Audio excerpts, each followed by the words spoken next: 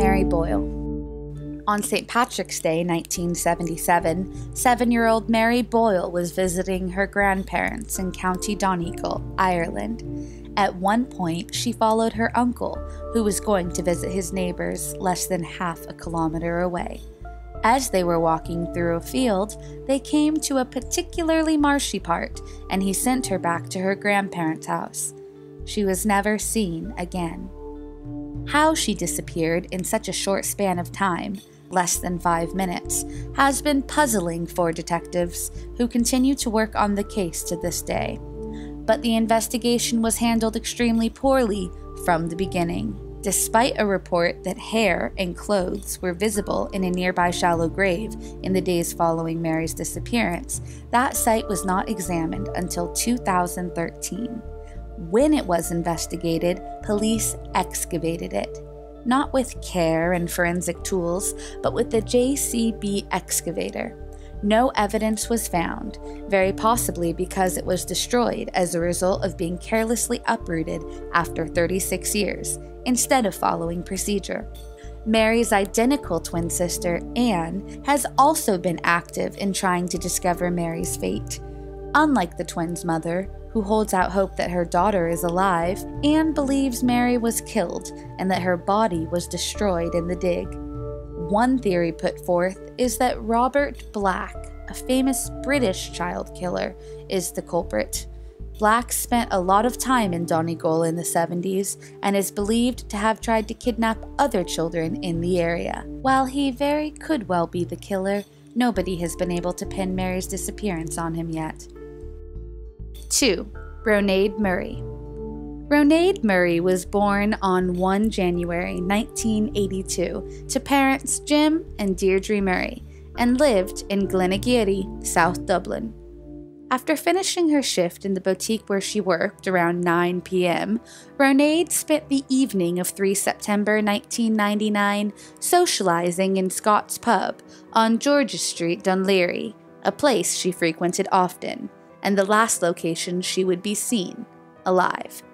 Ronaid left the pub at approximately 11:20 p.m. that evening, planning to meet up with friends later on. She never arrived. As Ronaid started her 15-minute walk back to her home, it is believed she got into an argument with a man whom she may have known, described by witnesses as being in his mid-20s. Around 25 minutes after Ronaid left the pub, witnesses said they heard a female voice expressing a cry of, "Leave me alone," and "Go away," in the laneaway between Silchester Road and Ronaid's home in Silchester Park. The utterance, "F*** off," was also heard, followed by a loud scream.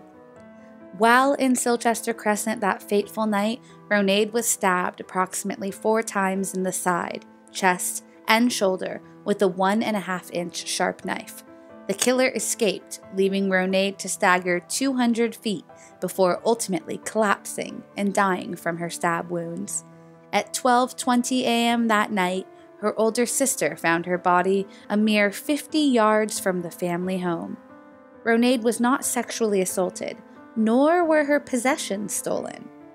An investigation was launched immediately, but currently no motive has ever been found. However, there have been a number of suspects since the murder took place. The earliest suspect was a man in his mid-20s, wearing light-colored combat trousers and a beige top. He was seen arguing with her less than half an hour before she was killed. The man was never identified. A taxi driver reported picking up a young man with blood on his trousers in the early hours of that Saturday morning and taking him to Granville Road at the top of Newtown Park Avenue, Blackrock. He dropped the man at a residence but did not witness him entering the home. House-to-house inquiries carried out at the time did not find anyone fitting the description living on that road. Later in the investigation, a suspect, who was found to have been living at the time on the other side of Newtown Park Avenue, was arrested and questioned. However, there was no evidence, and he was subsequently released. Then there was a Kenyan immigrant named Far Swale Noor, who was killed and dismembered in March 2005 by Linda and Charlotte Mulhall, two sisters from Dublin. He allegedly threatened their mother, Kathleen Mulhall, saying, "I'm going to f***ing kill you, just like I did with Ronaid Murray," although he was allegedly drunk at the time. Noor, who was questioned during the initial investigation, has since been ruled out. Garda believe he falsely claimed responsibility to upset Mulhall. It has been 17 years, and still no answers as to who took Ronaid's life. 3. Philip Cairns. On Friday, October 23rd, Philip Cairns vanished on his walk back to school. Philip was one of 6 children. He had 4 sisters, Mary, Sandra, Helen, and Susan, and one younger brother, Owen. His grandmother, May Cairns, was living with the family at the time of his disappearance. When Philip came home for lunch at about 1 p.m. that day, his grandmother and 2 of his sisters were also in the house. He looked in on his grandmother after doing some homework. She was the last person to see or hear Philip alive when he called out, "Cheerio, Gran, I'm off," when returning to school. His mother, Alice, came home from town. There was no sign of Philip. She rang the school to say that he hadn't returned. What started out as concern quickly turned to panic. The headquarters of the Garda, which is the police force in Ireland, was stationed in Rathfarnham, and extensive searches were made of the local area. There was an individual house search within a mile radius of the scene. Every attic and hiding hole was searched by teams of detectives and uniformed Garda. Hundreds of volunteers combed the local golf clubs, and the army and sub-aqua teams searched every bog hole and riverbank in the area. It was a massive undertaking. A week into the inquiry of Philip's disappearance, an event occurred that tipped the investigation and remains an intriguing mystery to this day. Philip's school bag was discovered in a laneaway off Anne Devlin Road, a few hundred meters from where he had disappeared. The bag was in plain sight when discovered. Also, although the strap was a bit wet, the main body of the bag was dry, with its contents intact despite there having been rain during the 6 days since his disappearance. Strangely, when the bag was discovered, some of Philip's books were missing: a geography book and 2 religious textbooks. Did the culprit bring it back and leave it at the scene as a red herring, or was it something to taunt the investigators? Philip's body was never found. Every sex offender and pedophile in the area was interviewed in relation to an account of his movements between 1 p.m. and 1:30 p.m. on the day Philip went missing. Despite an intensive investigation, there was no sign of Philip. Suspects were eliminated. There have been up to 400 sightings of Philip. Each has been investigated, some across the water in Britain and Europe, and many searches have been carried out in the intervening 23 years. In June 2016, a woman came forward to the Garda with new information. The woman told detectives that on the day Philip disappeared, she was in the car with Cook, the DJ and owner of a pirate radio station, Radio Dublin.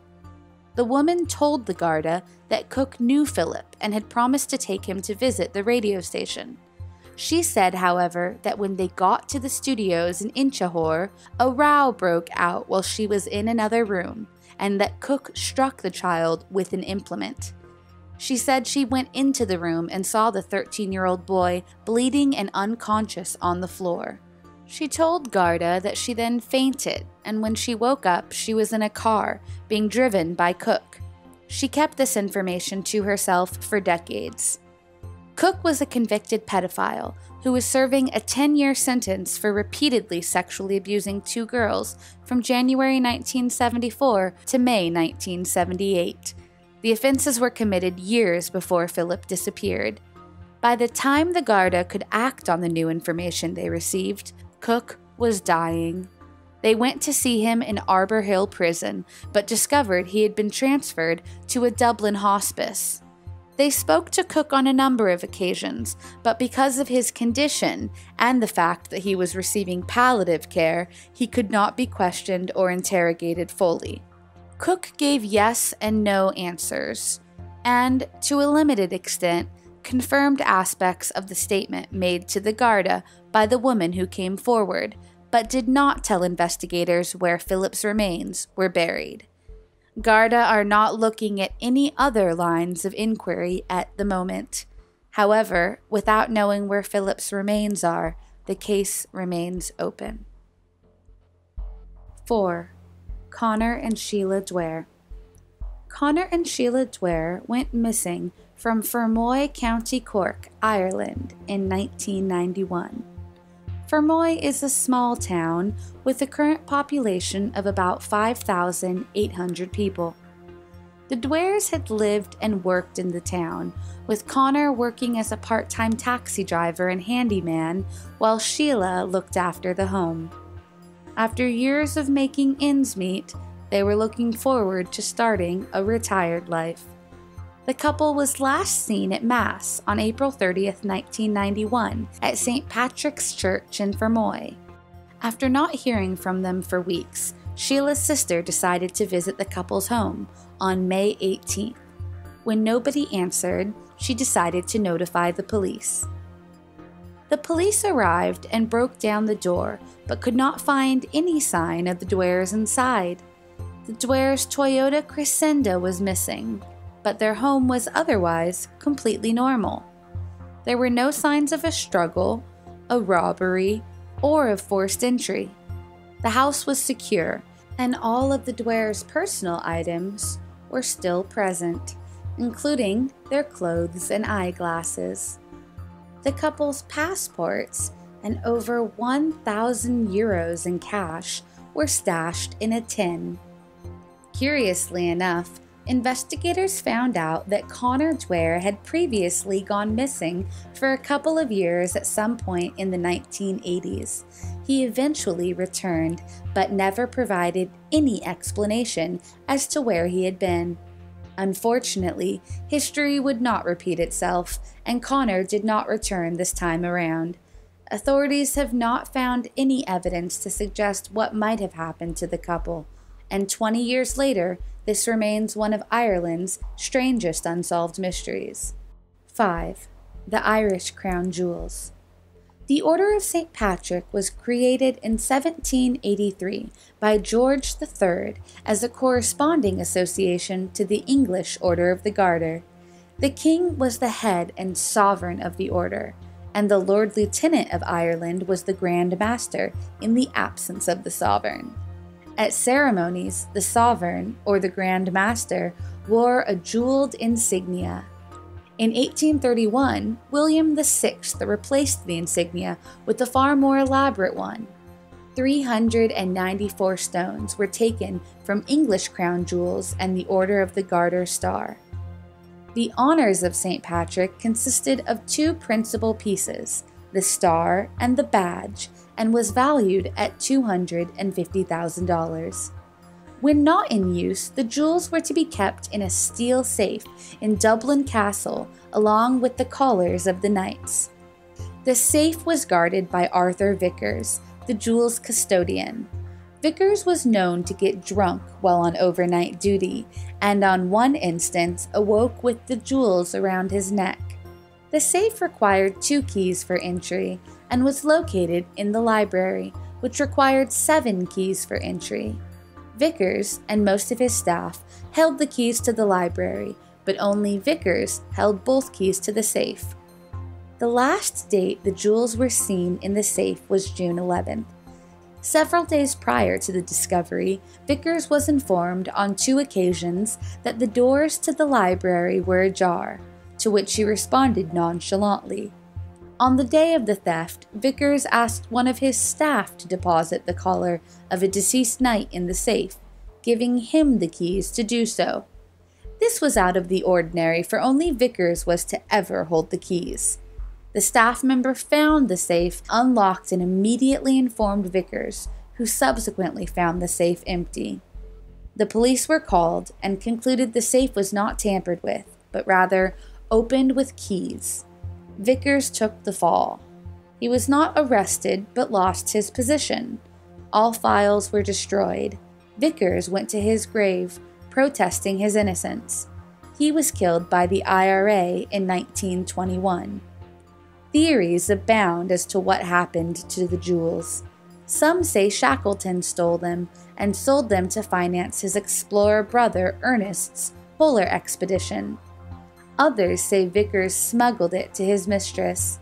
Even others postulate that members of the IRA stole the jewels and took them to the United States, but there is no evidence to connect any of them to the stolen crown jewels, and they still remain missing to this day. 6. Moll McCarthy. On 22nd November 1940, Moll McCarthy was found murdered in a field at Marhill near New Inn in County Tipperary. Her mutilated body was found by a neighbor, Harry Gleason, and her injuries were extensive. Her skull was fractured in several places, her jugular vein had been punctured, and her spine had been fractured. One whole side of her face was missing, from the chin right up to her eyebrow. Pieces of bone and 2 teeth were found nearly a foot away from the body. Some reports say she was shot in the face at close range, or that she was shot twice. Moll McCarthy, born Mary McCarthy, was the unmarried mother of 7 children, which caused the parish priests to decry her from the altar, describing her as the devil's disciple. Mary was not ashamed of her lifestyle and supposedly boasted about the men she'd entertained, and also kept a list of the men who visited her. This cemented her position as a social outcast, and the local men were worried she would name names, while the local women feared her. The man who discovered her body, Harry Gleason, was rumored to have been the father of one of Moll's children. However, he always denied this. At the time of her murder, Harry was living nearby on his uncle's farm. Garda quickly focused their attention on Harry, and he was ultimately found guilty of her murder. On the 23rd of April, 1941, he was hanged for the murder in Mountjoy Prison. Right up until his execution, he maintained his innocence. It was tried as an open and shut case. However, some people have always seen Gleason as the victim of a cover-up. In 2015, almost 75 years after his execution, Harry Gleason received a posthumous pardon from the President of Ireland. The Department of Justice found several problems with the case as presented by the police. They found that the Garda encouraged witnesses to submit falsified statements and even beat a witness during questioning. The firearms register, a document which recorded when the ammunition was brought in, disproved a receipt for ammunition supposedly brought in by Harry Gleason's uncle, which was shown during Harry Gleason's trial. They also found, with the help of a forensic pathologist named Dr. Peter Cummings, that Mary's time of death was incorrect, and that Harry Gleason had had an alibi for the actual time of death. More importantly, Moll's own daughter, Mary, later confessed on her deathbed that she saw her mother's murder that night, and that an innocent man was killed for it. If Henry Gleason didn't kill Moll McCarthy, who did? Most theories point to one of the other fathers of McCarthy's children. It is even speculated that the guilty father was a captain with the Garda, which is why Gleason was framed for the murder in the first place. Another theory pinned the killing on local members of the IRA, who supposedly killed McCarthy on suspicion that she was an informant. With everyone involved in the investigation now deceased, it is unlikely this case will ever be solved. 7. The gold of the SS Laurentic. There are plenty of lost treasures in the world, but this is one you can actually get to. Well, sort of.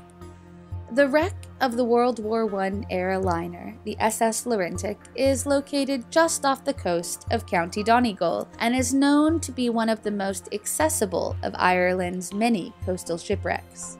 According to the story, there are a bunch of gold bars still missing.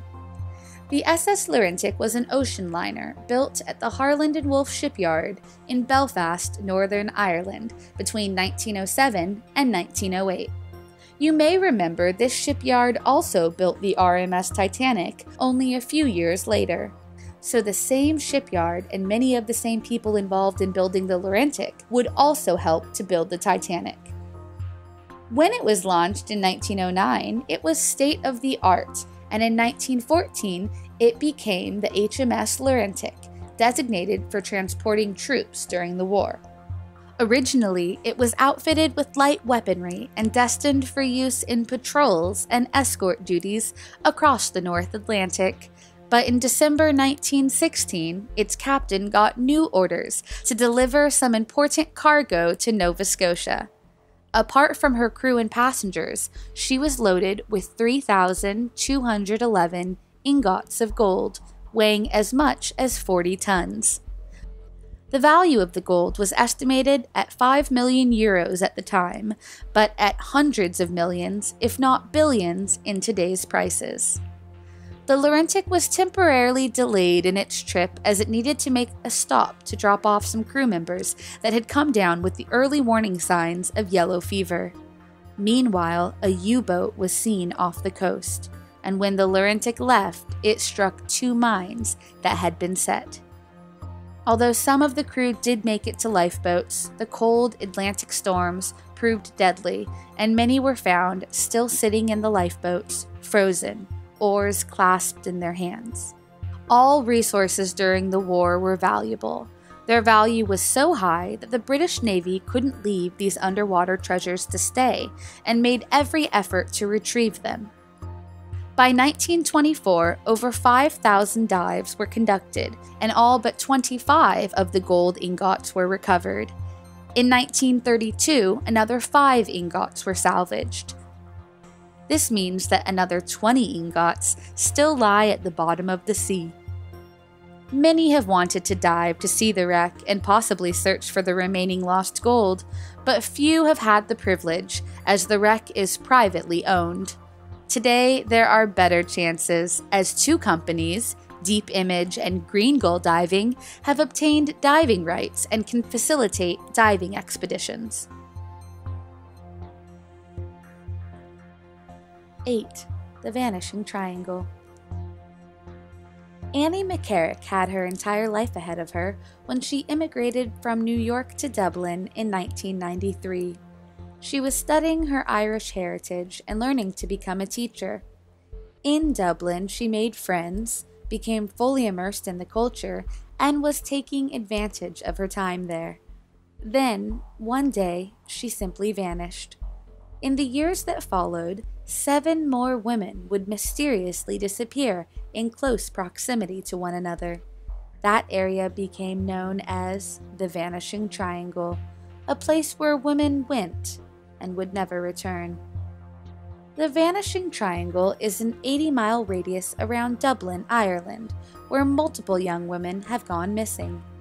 Annie was last seen, according to some, in a small pub called Johnny Fox's, just outside Enniskerry, County Dublin. Annie had no boyfriend at the time, according to those who knew her, but those who had seen her at Johnny Fox's swore she had been in the company of a man that evening. It would be the last evening anyone saw Annie alive. The American student's sudden vanishing led to one of the largest searches in Ireland's history. There were no clues, no legitimate suspects, and absolutely no trace of McCarrick. She was gone, and her disappearance was just the beginning. The same year Annie McCarrick vanished, 40-year-old Eva Brennan went missing as well, after leaving her parents' home one night. The following January, Imelda Keenan, the youngest of the victims to date, disappeared near Lamard Street in Waterford. Keenan was followed by Josephine Dollard, a 21-year-old who went missing after hitchhiking from Dublin to her home in Kilkenny. She was last seen using a payphone along what would be her final and incomplete journey. Continuing the trend toward younger women, two 18-year-olds, Kira Breen and Deirdre Jacob, both went missing in 1998.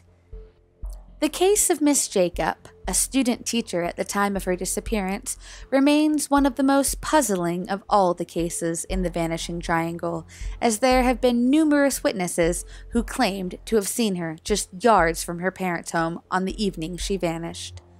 Motorists saw the girl approaching her parents' driveway, and security cameras managed to document her travels as she followed a familiar path she had known her entire life. Neighbors saw her about 200 yards from her home, and then, suddenly, she was gone. She literally was standing at the side of the road about to cross over into her home, and then she was gone. Jacob vanished in broad daylight. The final two women, both named Fiona, would disappear in 1996 and 1998. Miss Fiona Pender, 25, had been 7 months pregnant when she vanished. Fiona Sinnott, age 19, had last been seen at a pub, much like Annie McCarrick just 5 years earlier.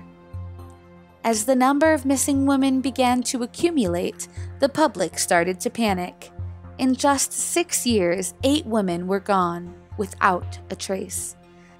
The women all shared similar physical characteristics, were between the ages of 17 and 40, and each disappeared within miles of the other. Were their disappearances connected? Some started to speculate that a serial killer was responsible. Among the suspects is convicted rapist Larry Murphy. In 2000, Murphy abducted a woman he was stalking, threw her in his trunk, and brought her to the mountains. While they were there, he raped her multiple times and then attempted to suffocate her to death. Luckily, 2 individuals came upon the scene and chased Murphy away. He was subsequently arrested and sentenced to 15 years in prison. He served just 10. While Murphy was in jail, the disappearances ceased. Looking into the criminal's history, it was discovered he lived and worked close to where Dollard and Jacob vanished, and he allegedly matched the descriptions of the man last seen with McCarrick the night she vanished. Despite being a suspect in the disappearances, police have never been able to charge Murphy with the crimes. There has never been enough evidence to arrest him, and no crime scenes from which to gather evidence. To date, Garda have had no luck in connecting the cases together through suspects or witnesses. 9. Peter Bergman. In June of 2009, a man boarded a bus in Derry, Ireland, and requested that he travel to Sligo. Once there, he checked into a hotel using a presumably false name, Peter Bergman, and gave his address as Ain Stedersen, 15, 4472, Wayne, Austria. 4 days later, his body was found on a beach in Ross's Point, Sligo. While we know absolutely nothing about a man who had only but 4 members of the Garda in attendance at his funeral, we know much about the days leading up to his death. When authorities made an effort to investigate, they discovered that Peter Bergman didn't exist. The address he used whilst checking into the hotel also turned out to be fake, being nothing but a vacant parking lot. What authorities know is that each day he left his hotel with a bag in which police believe contained personal belongings, and each day he would return with the bag empty. It appears as if he was disposing of all belongings and traces of his identity, and carefully avoided CCTV around the city whilst doing so. On June 13th, he purchased a handful of stamps and airmail stickers, but no one has been able to trace where he might have sent packages. On the day before his death, he asked a local taxi driver to take him to the quietest beach in Silgo for a swim. Once there, he scouted the area for a short time before returning to the taxi, seemingly content with what he had found. On the day of his death, he left the hotel carrying 2 bags and his purple plastic bag. He was missing one of the pieces of luggage he had originally had when he checked into the hotel, and it was never found. He walked to the Quayside shopping center, waited there for a bit, then stopped for a sandwich at a corner shop. Seen looking at a piece of paper over and over again, he finally tore it up and left to catch a bus for Ross's Point. Witnesses on the beach described him behaving in a strange and erratic manner, walking parallel to the water and also parallel to a beam of sunlight on the beach. His naked corpse was later found washed up on the shore, with his clothes and belongings scattered along the sand, including a black leather jacket, jumper, pants, shoes, socks, a wristwatch, and some cash. But the story gets even stranger. Despite the fact that his body appeared to wash up on shore, the autopsy revealed he didn't drown. There were no signs of foul play. The man's autopsy also showed he had advanced prostate cancer, bone tumors, and had previously suffered from heart attacks. What's more interesting is that the toxicology report showed there weren't any painkillers in his system, which is rare for someone who was suffering from such ill health. Upon further inspections of his belongings, authorities realized that all the tags in his clothes were also cut out. The search for any information about the mysterious Peter Bergman went on for months and stretched across Europe, but no one has ever identified the man. 10. The Carey Babies. On 14 April 1984, the body of a newborn baby was found on a beach in Caharsareen, County Kerry, Ireland. He had been stabbed to death. When the child could not be identified, he was named Baby John. The investigating Garda asked the locals about a pregnant woman and heard about a 25-year-old named Joanne Hayes, who lived 75 kilometers away in Abbeydorney. She had been pregnant as the result of an affair with a colleague, a married man, Jeremiah Locke, who was also the father of her older child. Under police questioning, Joanne said she had in fact given birth on the night of April 12th in a field on the family farm. She had panicked, thinking the baby was dead, and left him there. In the morning, she had found the child, dead, and buried him on the farm. In other words, according to her, Baby John wasn't hers. The Garda didn't believe her. She offered to take them to the body of her child. They refused. After a lot of questioning, Joanne Hayes confessed that Baby John was hers and that she had killed him, and her family confessed to having dumped the body. Their confessions contained accurate details about the crime.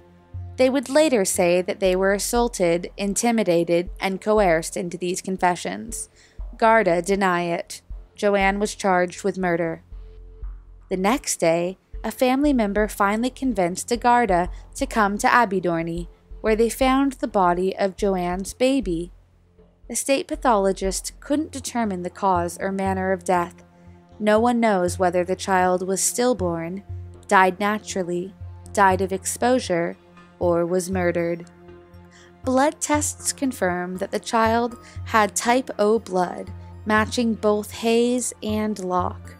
On the other hand, Baby John had type A blood, which seemed to rule out the possibility of Hayes as the mother. However, investigators later claimed that Hayes had somehow become pregnant by 2 different men and had given birth to twins through superfundication. The authorities believed that both deceased babies were hers. Hayes was charged with Baby John's murder, but the case garnered so much controversy that all the charges against Hayes and her family were thrown out. Hayes was never charged in connection with the death of her own child. The identity of baby John's biological parents and the circumstances of his murder are still unknown.